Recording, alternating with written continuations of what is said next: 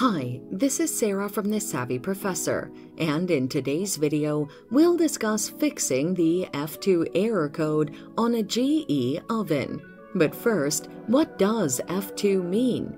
The GE oven F2 error code indicates that your oven's temperature has exceeded the safe preset limit of 615 and 915 degrees Fahrenheit.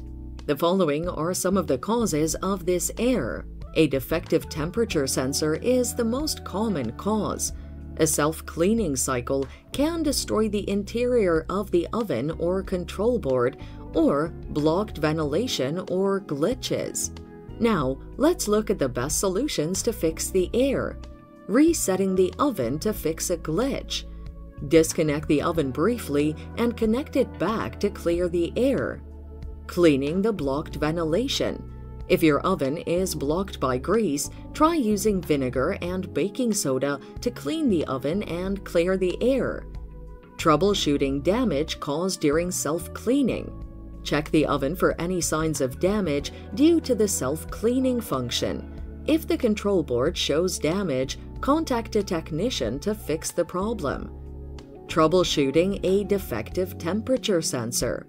Unplug the oven from the power supply. You can access the sensor at the back of the oven or inside it. Unscrew the access panel to obtain it. Depress the wiring harness to disconnect the temperature sensor. Get the temperature sensor out of the oven. Measure the resistance of the sensor using a multimeter.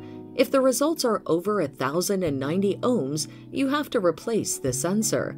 And that's it. Thanks for watching. Till next time.